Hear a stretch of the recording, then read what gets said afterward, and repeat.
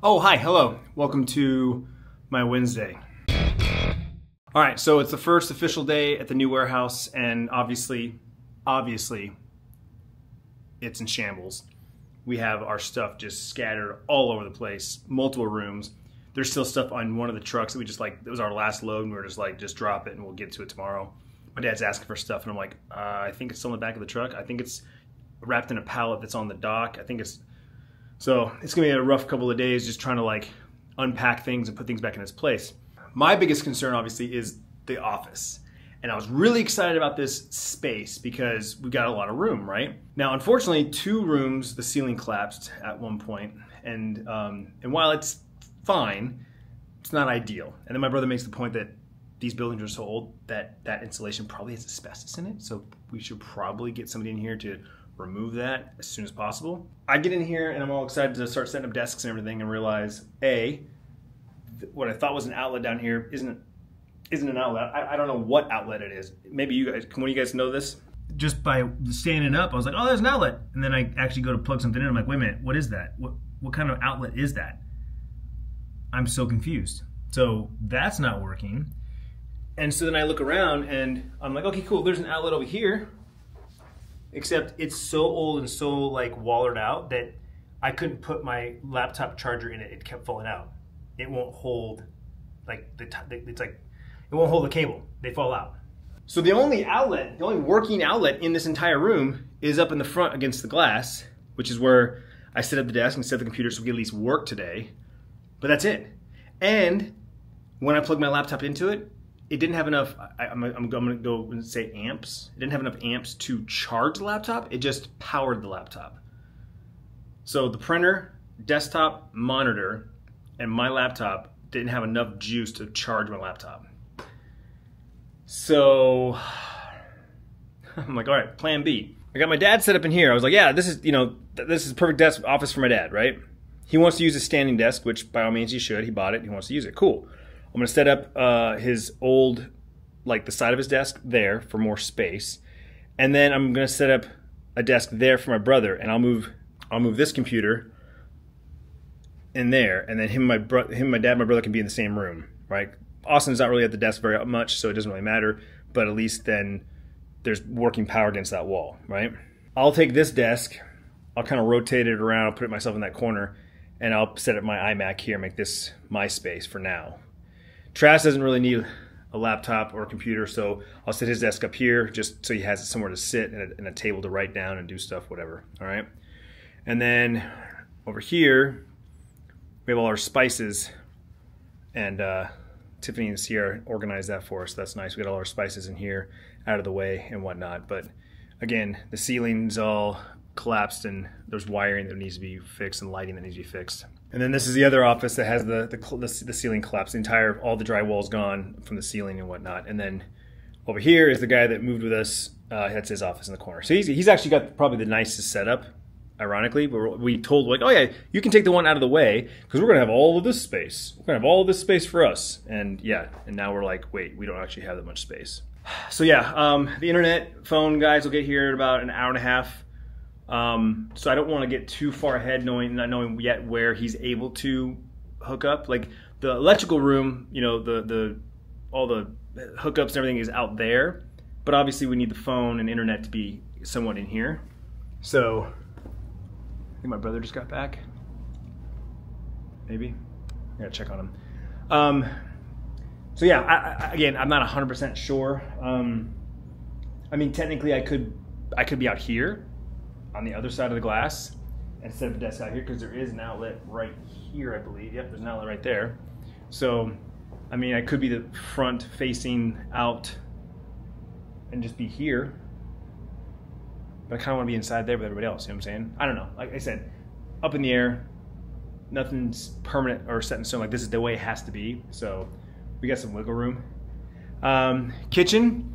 Refrigerator does not work properly, does not getting cold. The freezer actually feels like the refrigerator. So right now we have everything in the freezer, even though it's whatever. But the microwave works, the oven works, the sink works but leaks. We need to fix the P-trap and the faucet. But again, we've got a lot more options, a lot more possibilities here. Got some leftover pizza from yesterday.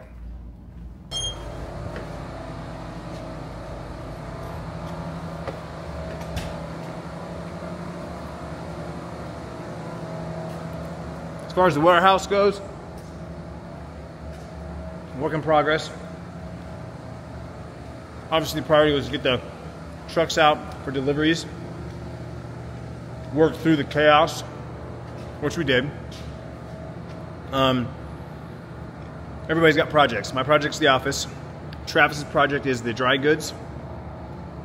So as of right now, we have everything lined up, just, you know, palletized, and Austin and I were going through it this morning, just trying to weed out what we needed. There's a bunch more in that room over there.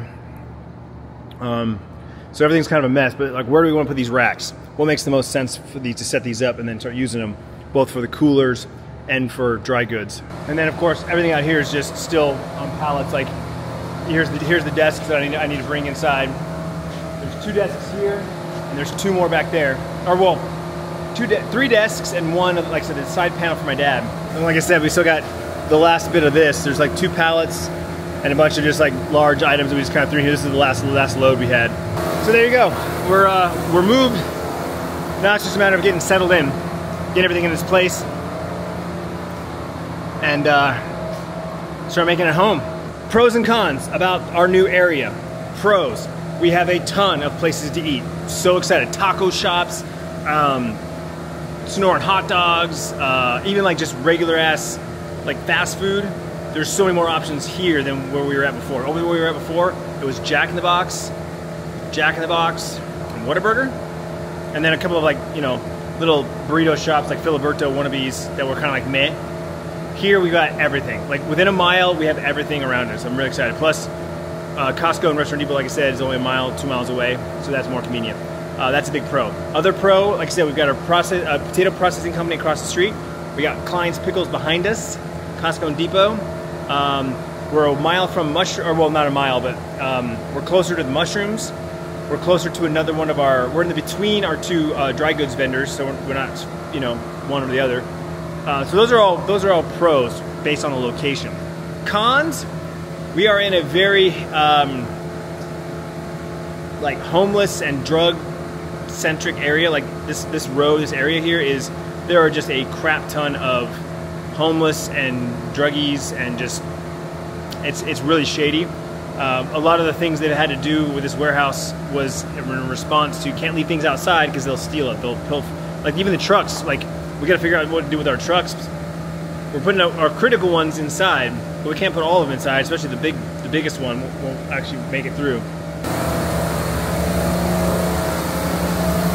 You're good. No, you're good.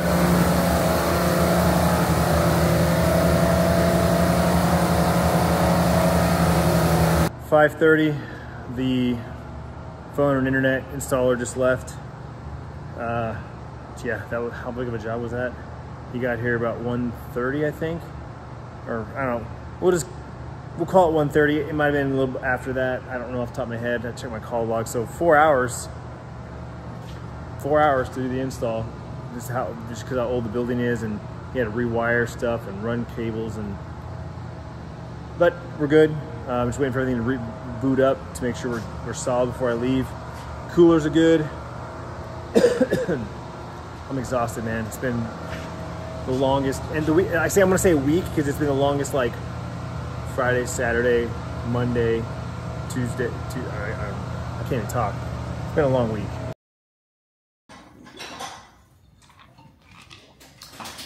So I was reminded by a comment here on the vlogs that today is National Tequila Day. Why that wasn't on my calendar, I don't know. I know National Margarita Day is on my calendar. I put that on there. So I put it on the calendar so that I'll be reminded every year, the day in advance.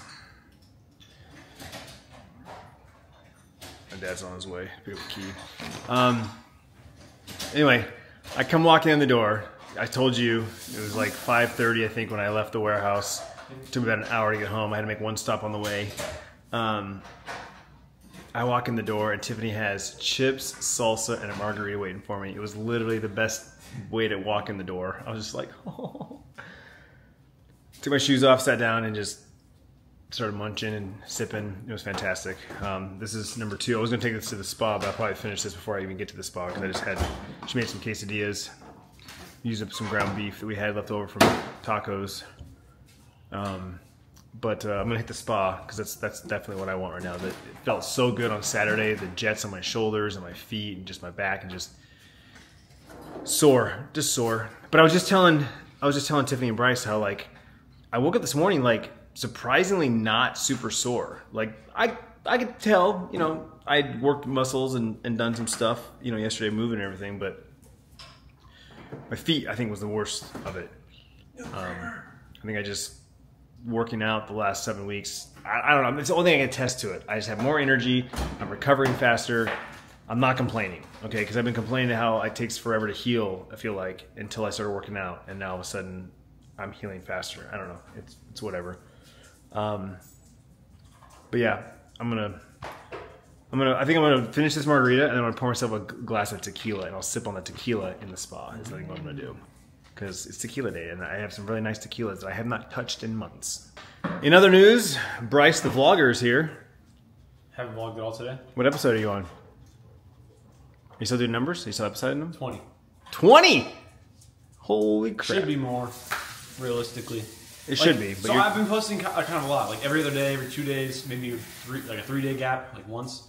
Like sometimes I would do like 3 videos in a row.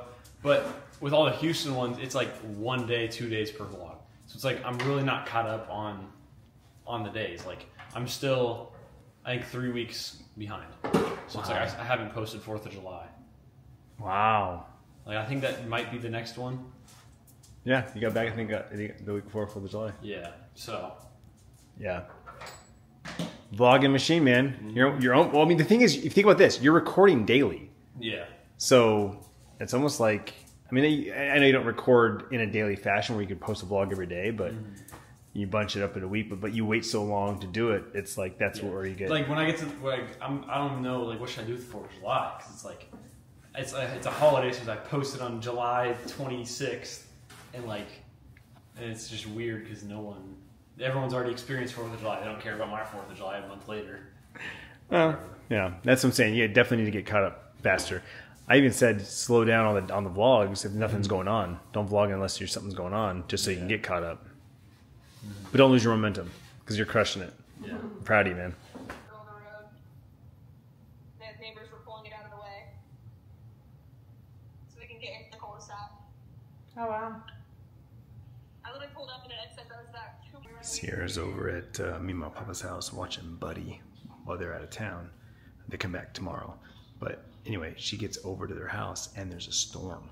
Trees are knocked down, water everywhere. Like they got a little microburst over there. It's so crazy how, you know, we're, I don't know, about 45 minutes away or so. Nothing here. Barely even any wind. And she has a full-on storm that knocked over trees. That's Arizona for you. Anyway, spent about 30 minutes in the spa, just hitting the jets on the shoulders, the feet, the back. Fantastic. Came inside, took a quick shower. I'm just going to do 2 quick updates on orders and call it a night.